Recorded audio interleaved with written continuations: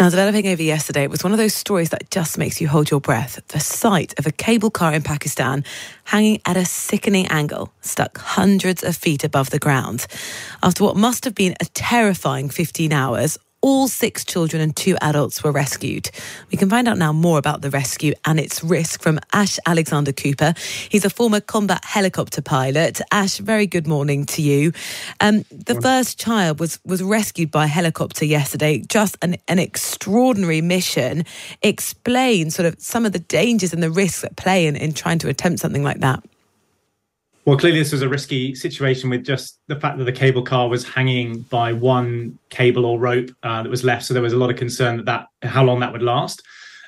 Just finding enough or the right kind of pilots who can do winching operations would have been a challenge as well. Hence, probably partly due to the length of time it took to get helicopters to the scene.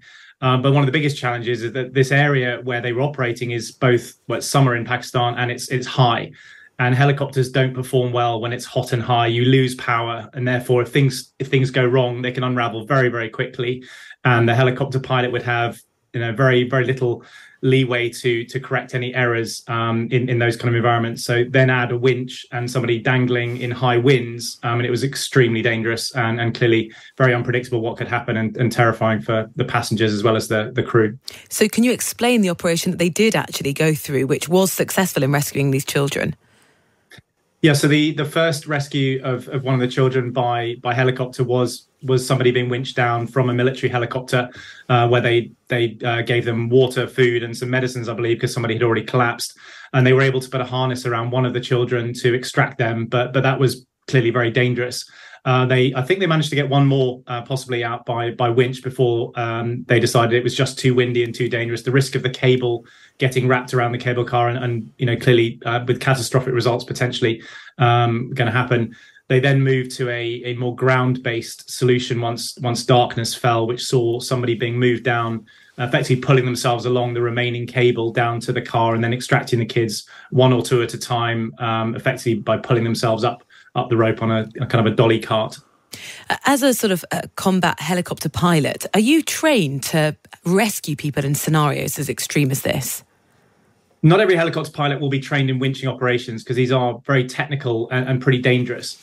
And not all helicopter pilots also are trained in mountain flying. So there are many factors that would have probably limited the pool of people that could have been effectively used in this rescue, which, as I said, may have taken, maybe why it took quite a lot of time before the first helicopters arrived on scene.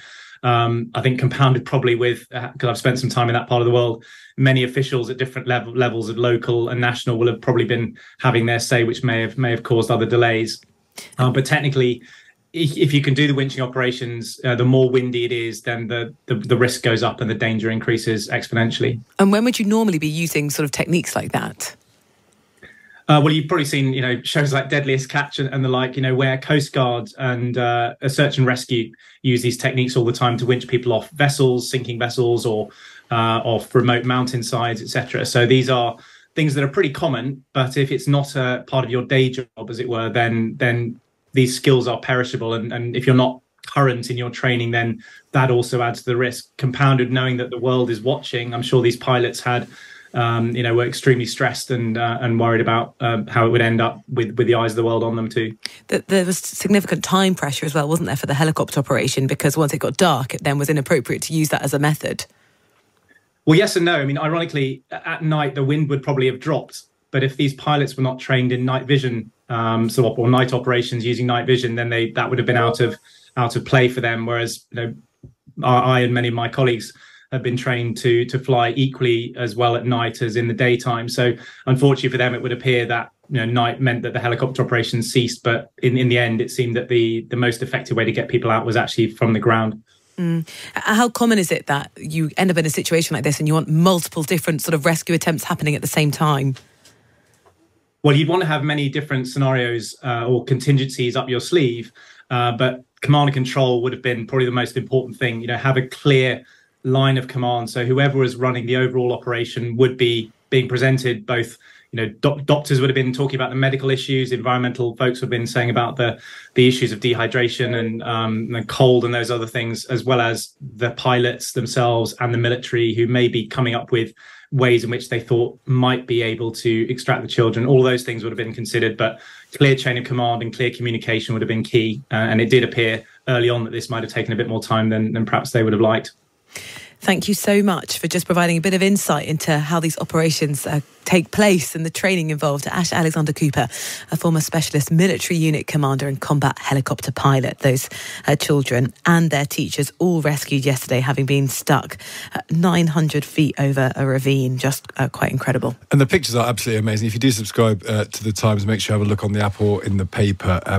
You can't help but stare. It looks like, honestly, it looks like something from a film, doesn't it? It looks like something from a Bond Mission movie. Impossible. It was ridiculous. Yeah. And you think, if you've got any degree of vertigo, it is basically your nightmare. The cable car hanging almost upside down by what looks like a thread above a gorge, with people sort of staring at you helplessly. It is an amazing thing that everyone got off safely. But do look at the pictures because your stomach will lurch for a moment when you do. Don't go anywhere after 9.